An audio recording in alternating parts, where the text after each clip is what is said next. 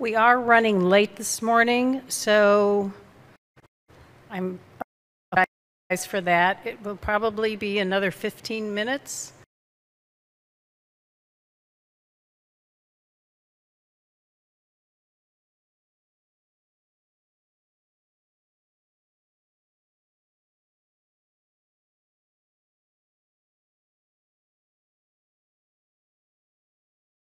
Or if you'd like.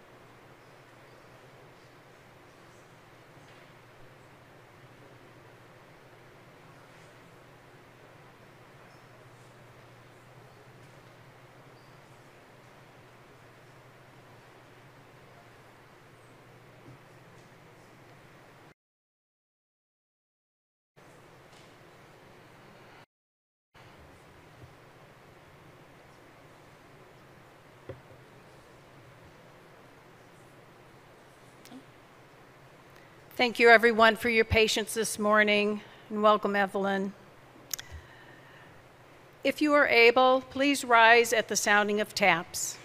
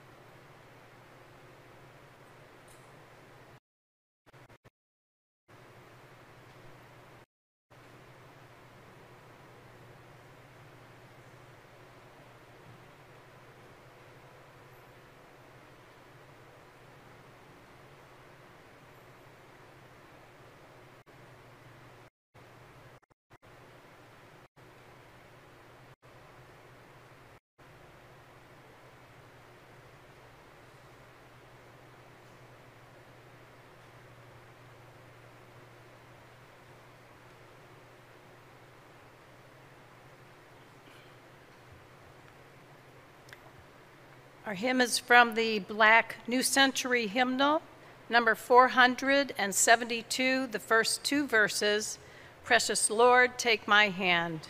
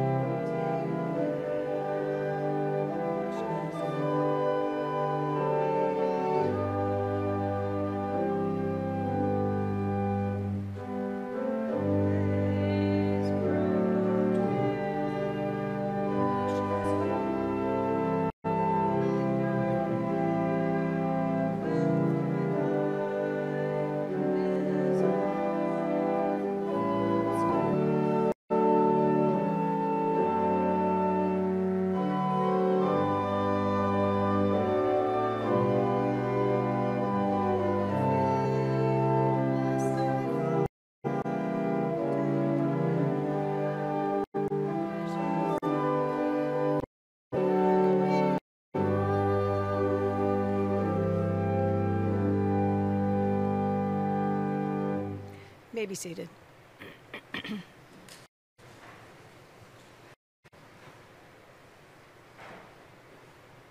We gather in the name of the Son and the Holy Spirit. Amen. Friends in Christ, I am Reverend Suzanne Wagner, and I welcome you to the service of remembrance this morning. And at this time, I invite you to please turn your cell phones off or on silence.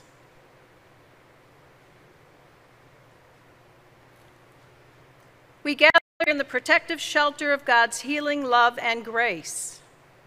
We come to comfort and to support each other as we bear this loss.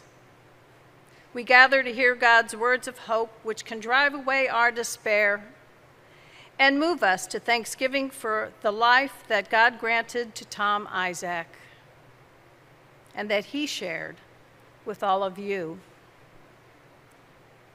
We gather to remember, celebrate, and commend to God the life of Tom as we celebrate the good news of Christ's resurrection and what it means for all of us. For whether we live or die, we belong to Christ, who is the Lord both of the dead and the living. We come to worship our God, who through Christ reminds us, I am the resurrection and the life. Those who believe in me, though they die, yet shall they live. And whoever lives and believes in me shall never die. If you are able, please rise. And join me in the responsive call to worship as printed in your bulletin. We are as pilgrims on a journey of faith.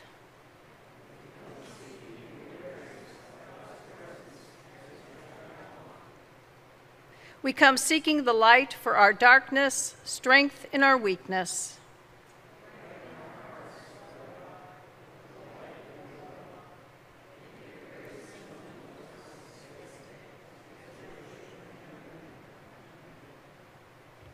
And our hymn is Amazing Grace from the Black New Century Hymnal, number 547, verses 1, 2, and 5.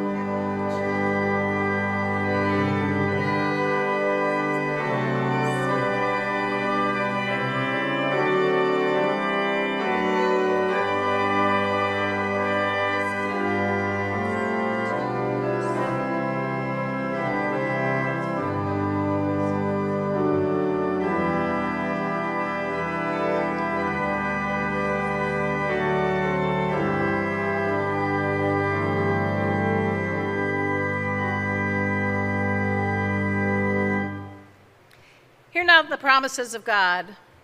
God is near to all who call from their hearts.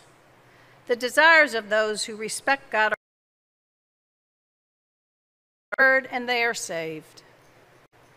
Come to me, all you that are weary and heavy laden, and I will give you rest. Take my yoke upon you and learn from me, for I am gentle and humble in heart, and you will find rest for your souls. For my yoke is easy and my burden is light. Let us pray. Almighty God, whose will is sovereign and whose mercy is boundless and made known in your merciful love for Tom, look upon each one in their sorrow and enable us to hear your word. Help us to hear so that through patience and the encouragement of Scripture, we may hold fast to the assurance of your favor and the hope of life eternal. Through Christ, our risen Savior, who taught us to pray, Our Father, who art in heaven, hallowed be thy name. Thy kingdom come, thy will be done, on earth as it is in heaven. Give us this day our daily bread, and forgive us our trespasses, as we forgive those who trespass against us. And lead us not into temptation, but deliver us from evil. For thine is the kingdom, and the power, and the glory forever. Amen. You may be seated now. It is the gentle shepherd who has called Tom home, and yet it is that same gentle shepherd who will guide us through the rest of our earthly lives. Please join me in reading and praying the 23rd Psalm as printed in your bulletin.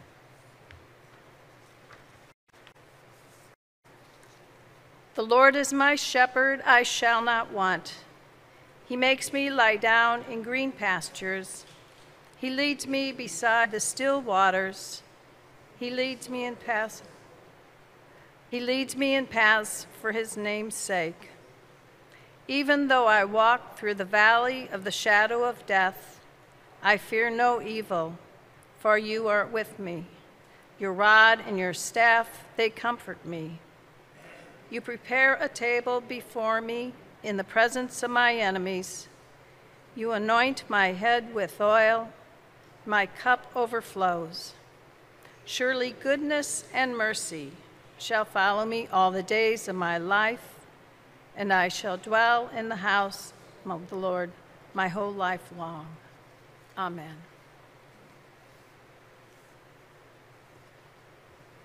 And our reading from the New Testament this morning is from John, the 21st chapter. After these things, Jesus showed himself again to the disciples by the Sea of Tiberias, and he showed himself in this way. Gathered there together were Simon Peter, Thomas called the twin, Nathanael of Cana in Galilee, the sons of Zebedee, and two disciples. Simon Peter said to them, I am going fishing. They said to him, we will go with you. They went out and got into the boat, but that night they caught nothing. Just after daybreak, Jesus stood on the beach, but the disciples did not know that it was Jesus. And Jesus said to them, children, you have no fish, have you? They answered him, no. And he said to them, cast the net to the right side of the boat, and you will find some.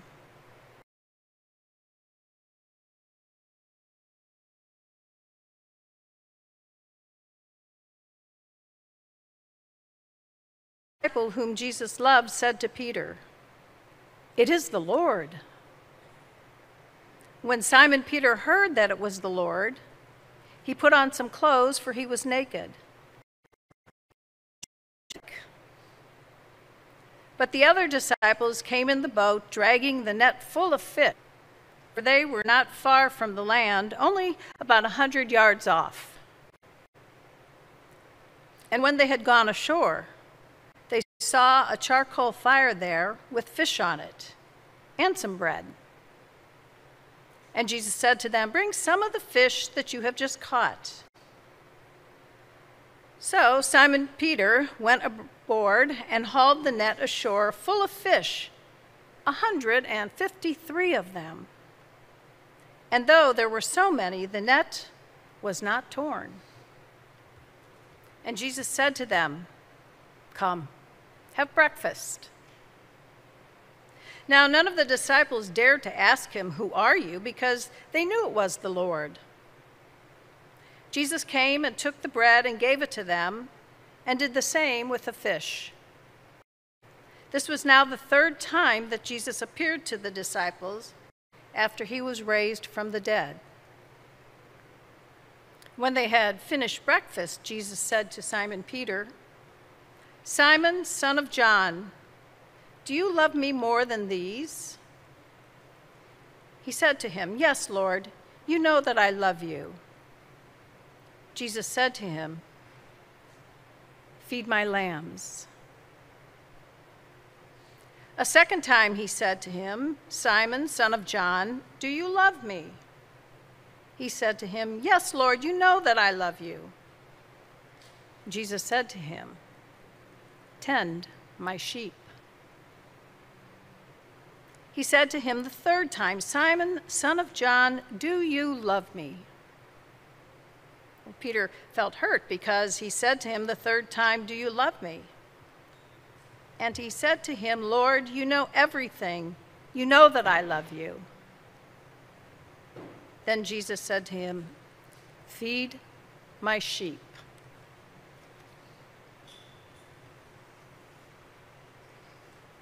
Well, in this passage that Tom and Evelyn both chose for us to reflect on today, the disciples, they're back to their usual boating business or fishing business, and they're not having any luck at all, none whatsoever. So they come ashore, and Jesus, whom they don't recognize, tells them to cast their nets on the other side of the boat. And voila, right? There were fish, hundreds of fish. Well, 153 of them. The Bible was very exact about that. And through this miracle, they recognize Jesus, and he serves them a delicious and hearty breakfast, well earned, I'm sure. Then Jesus gives some instructions to Peter. Peter, that very same Peter who denied Jesus 3 times, now proclaims his love for Jesus 3 times. And Jesus says, "Follow me." Back on that beach in the Galilee, Jesus loves. He provided for them. They were fed by the culinary skills, love, and selfless giving of Christ. And they were also given their mission to feed others, to help others, to see a need and then fill it. So something tells me that it was no accident that you chose this scripture today. Tom loved too, and his life was led by this biblical story of love. From early on, taking responsibility for the sake of others, he reflected upon the meaning of life. From there, he wanted to be involved. The United Way, Emma Davis Ministry, driving for cancer patients. His love knew no bounds of space or time. He lived a life of service, and he possessed the passionate and compassionate ability to love others. His love fed others as he was being fed by the one who feeds all of us. He was a lifelong disciple of Christ. However, we know that life is never easy. nor smooth sailing. Sometimes it sails through turbulent waters. We cannot direct the wind, but we can adjust the sails, as the saying goes. And yet, through all of this, Tom remained faithful to the gospel of Jesus Christ. And his sails were set on the horizon. And that, I think, has made all the difference. He was fed, and in turn, he fed. And we are fed, of course, too, fed by his life, but also fed by Christ. When our nets are empty, there'll always be a fish or two for us, a piece of bread maybe, or at least a crumb. When we don't have the energy to feed ourselves, Christ will fry fish in ways that are unimaginable. So when Christ asks us to feed his sheep and to follow him, we will be able to feed others with love and with kindness, with respect and moral decency, because that is the way of Christ, and that is what Tom did. So we come together to share in our sadness and the loss of this faith-filled life.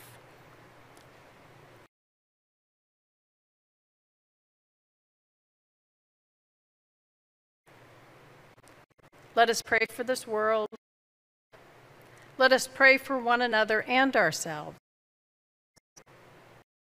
Be God's instrument of peace. Led by the hope and love of God, and let us feed those who still hunger. Let us live out loud like Tom did, all in his name. Amen.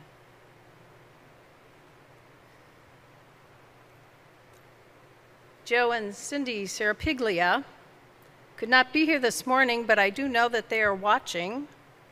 So, Joe, here are Joe's words, a beautiful tribute to his dear friend. Joe says, "Good morning. I have been asked to say a few words about Tom, who we were all blessed to know and love. I was fortunate to have him as a wonderful friend for over 30 years. Words that come to mind when I think of Tom are fun-loving, generous, adventurous, kind-hearted, frugal, smooth talker, and humble. Cindy and I became friends with Tom and Evelyn when they joined First Church. He was active from the first day as a member of this faith community, volunteering his time and talent any way he could. He took charge of running the Emma Davis medical ministry for many years, an extremely important outreach in this church. He also volunteered as a driver for the American Red Cross, taking cancer patients for their treatments. I was one of his patients. He received recognition from the city of Milford for his years of service to this very community.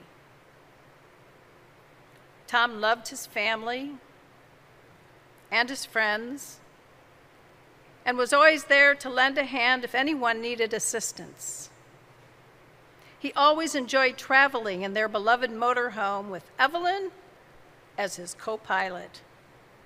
Is that true, huh? They drove across the country to Alaska and Canada, and more recently shared good times camping with their great-grandchildren within this area. Tom proclaimed himself to be one of the greatest largemouth bass fishermen in the Northeast. I didn't know that. He would always take time to teach whoever was with him in the techniques that should be used in this endeavor. And Joe puts in parentheses, it didn't work. He would always remind us to set the hook. And if the fish was not landed, you heard, you didn't set the hook. On the rare occasion when a fish was landed, he immediately brought out his scale to weigh the monster. The only problem was the scale failed constantly, and we were never sure if it was the scale or the discount batteries that Tom would purchase. Who's to say? Tom loved to find a bargain, and it's safe to say he was extremely frugal. He loved to say senior discount, whether the place had one or not. He just had to ask. Tom also liked to cause confusion in a playful way. I could name several, but I'll only hit on one of the most memorable incidents. Bob, Tom, and I were looking for some kind of refreshment after spending the day fishing. Tom decided he wanted a root beer float. I can't recall the name of the fast food place where we stopped, but I'm sure they remember Tom and have a picture of him on the wall saying, "Do not serve this guy." Tom, Bob, and I went in and waited at least 20 minutes. And when Bob came out with the water I requested, Tom and Bob went in and I waited in the car, Joe. So I asked, "Where's Tom?" Bob looks at me and says, "You're not going to believe this. Root beer floats were not on the menu." So Tom asked if they had root beer soda and vanilla ice cream. How easy is that, right? Their response was yes. So Tom proceeds to instruct them on how to make a root beer float. Once this was accomplished, the next challenge was how much did this float cost? No one knew what to charge since it was not on the menu. Even the manager was confused. So Tom said, "Charge me for 2 scoops of ice cream and a medium root beer." So after almost an hour, we were on our way home with a very happy Tom drinking his root beer float. Did he make those at home? Root beer floats? We don't know, maybe. Cindy and I are extremely sorry not to be present at this gathering remembering Tom. Our hearts are with all of you today. I will miss you, my friend, and pray that your eternal reward is a weedless pond filled to the brim with hungry bass. One last thing, Tom. Set the hook. God bless you, my friend. Joe. And there is one other person who would like to say a few words also, Lloyd Jacobs, a friend and fellow fisherman.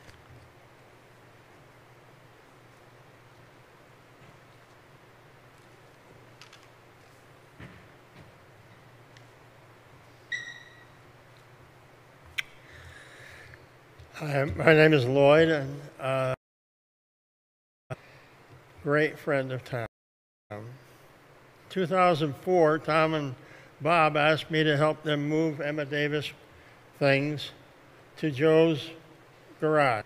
18 years of friendship with Tom was my life. Tom was our MacGyver. He fixed everything.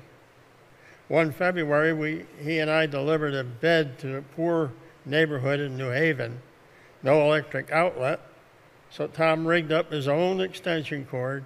2 weeks later, we had to go get the bed. The person had died.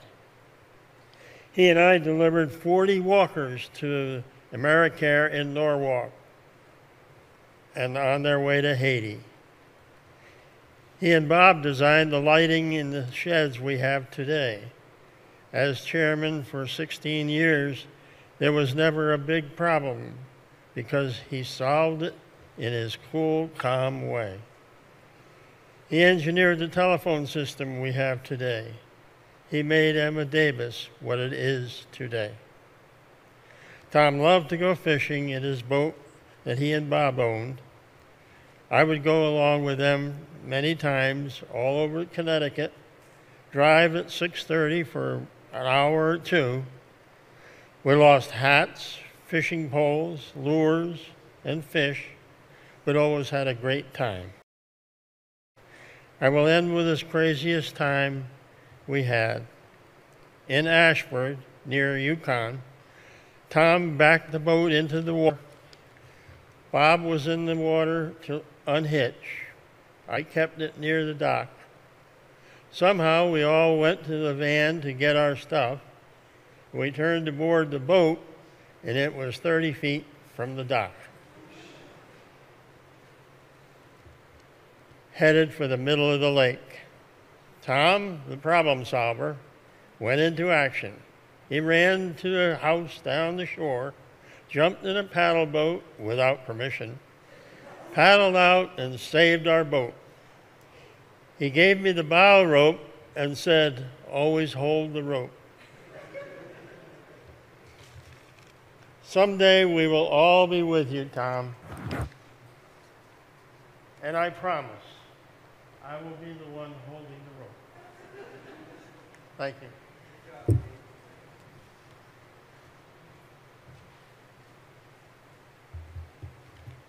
Thank you, Lloyd. Well, it sounds like we just heard two phrases to live our life by. Hold the rope and set the hook. There you go. That's all you need in life. So after the service, at the reception, there's slides and there are photographs, and I'm sure all of you have your own remembrances which you can share downstairs. Because many of us do have remembrances of Tom because he lived such a rich and giving life. However, from what I hear, and I didn't know Tom all that well, that he was a private and a very humble man, and that he loved each one of you. So it will be a beautiful legacy to tell your stories over the next few days and months and years. Share those stories with all of those who love him, especially the grandchildren and great-grandchildren who need to hear this going forward. And it will be a beautiful legacy to take on the mantle of service and compassion that Tom lived. And remember him for the real needs around us, saying, "Here I am, Lord. Use me." Let us pray. Merciful God, we thank you for your word and for the words of remembrance that keeps Tom's spirit alive in our hearts. We thank you for the tears and sadness, which are only signs of our great love and admiration for Tom. We give thanks for his love and care for Evelyn and for his family. We give thanks for time and experiences shared with his sons and grandchildren and great-grandchildren, and the love they offered him.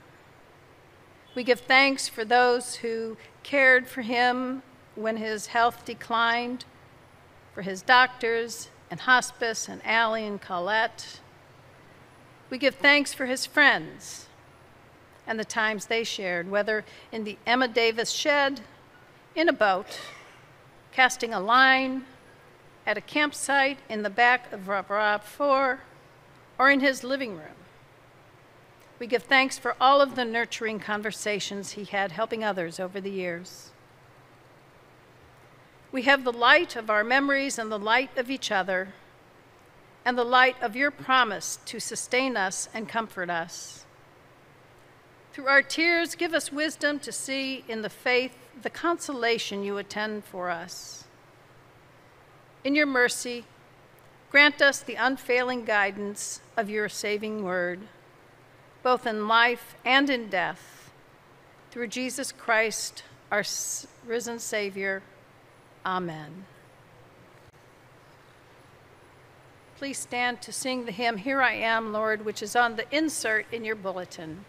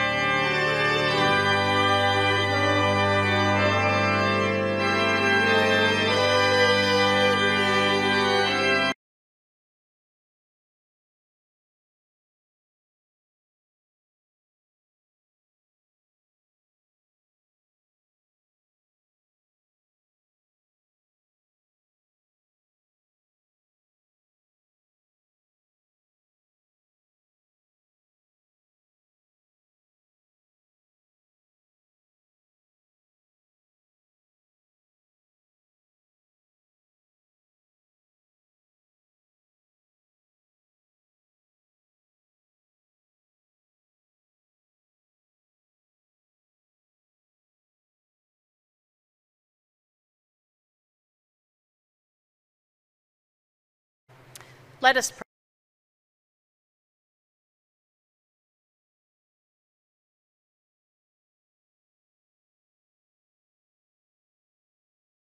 Servant Thomas Isaac.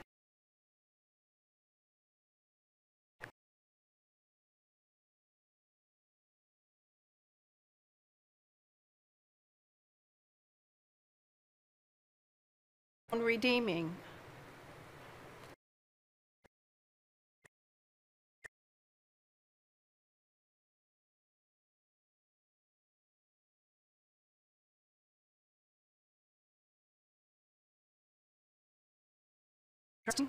That he is now free.